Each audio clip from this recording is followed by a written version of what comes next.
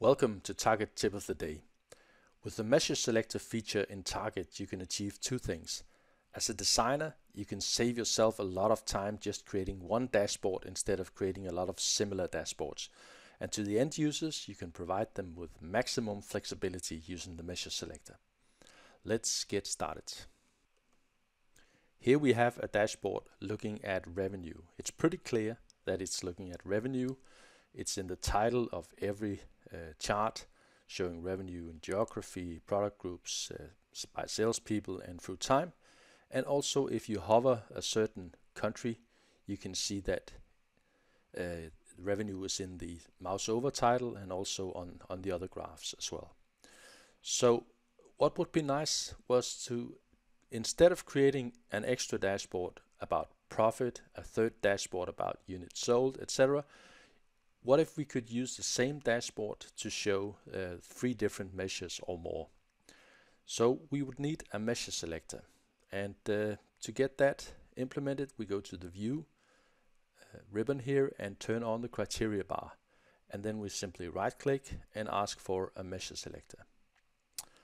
So the measure selector identifies that we're talking about revenue in this particular dashboard, and we're now able to switch and say, okay, I'd like it to be about cost instead. And as you can see, all my titles changed, even my mouse over text changed. And why is that? Let's quickly have a look at one of those charts. Let's look at the donut here. If we go to properties, so concerning the title, I've just picked this one saying measures. That means it will reflect whatever measure has been selected with the measure selector.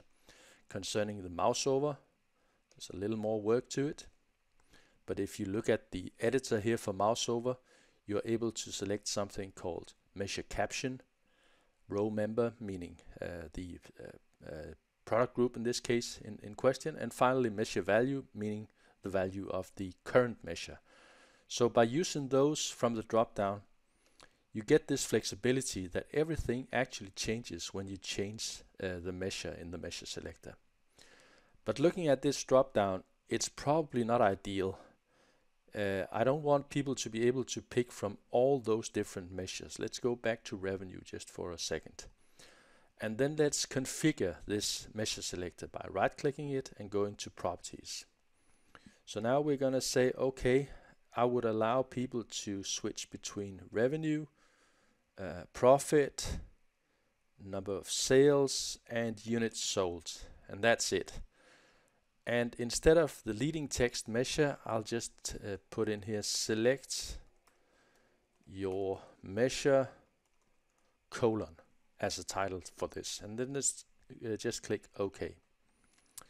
So now we've configured our measure selector. You're now just able to look at those 4 different measures. This actually goes through all the way to the web client and to the mobile client. And I'd like to show you what it actually looks like from the web client's perspective. So here I've opened up the web client showing the same dashboard.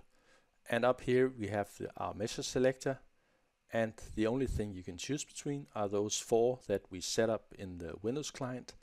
So now you can just select profit and it will go through everything, through the titles, through the mouse over, all the way through. That concludes today's tip about using the measure selector. Hope you got inspired. Also remember, you can sign up for the Target YouTube channel and don't miss out on any of those tips of the day. Stay in touch and stay safe.